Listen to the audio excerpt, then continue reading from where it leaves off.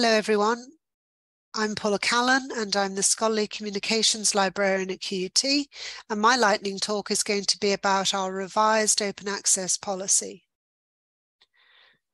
QUT endorsed its original open access policy 20 years ago, and at the time this was groundbreaking. The policy applied to theses and peer-reviewed articles created by QUT staff and research students. It allowed for a 12-month embargo period on the articles. In 2018, the policy was revised to add a requirement that the theses and articles would be made available under a Creative Commons license. And for the journal articles, it was a Creative Commons non-commercial license, but the 12-month embargo period was still allowed.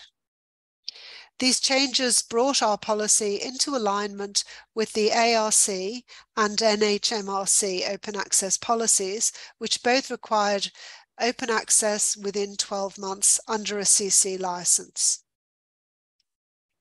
Having the backing of an open access policy has certainly helped to make our institutional repository a great success. And the success of the repository helped consolidate support and enthusiasm for open access in general within the university.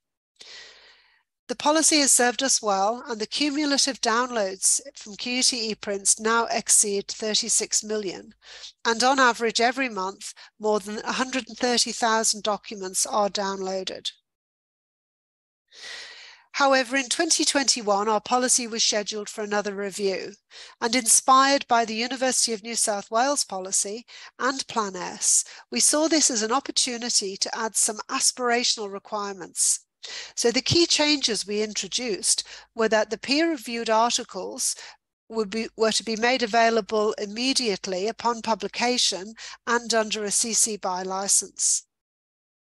After a lengthy consultation period within the university, the revised policy was endorsed by the University Academic Board and came into effect at the beginning of this year. So our open access policy is now aligned with the revised open access policy of the NHMRC and all of the funders who are part of the Plan S coalition. Our revised policy includes a rights retention clause.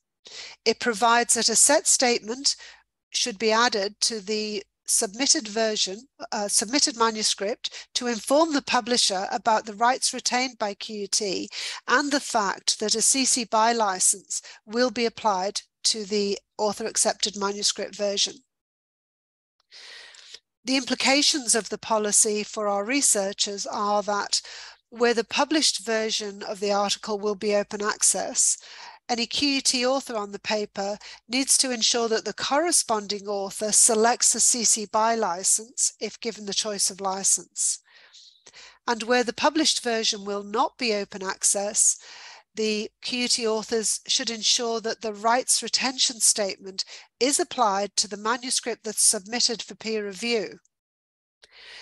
QUT's actually had a rights retention strategy in place since the beginning.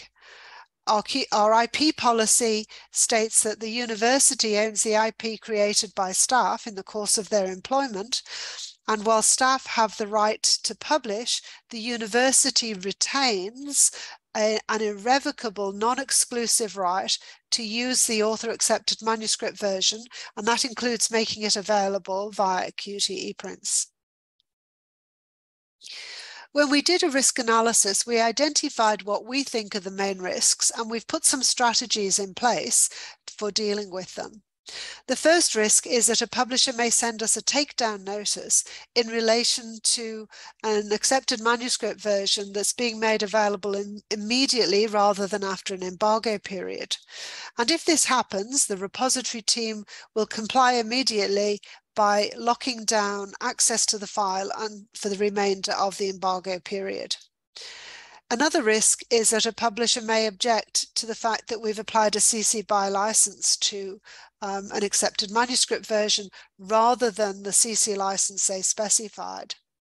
Now, this is probably a more serious risk, so unless the repository team actually see a rights retention statement on an author manuscript version, we will make it available under the CC license specified by the publisher.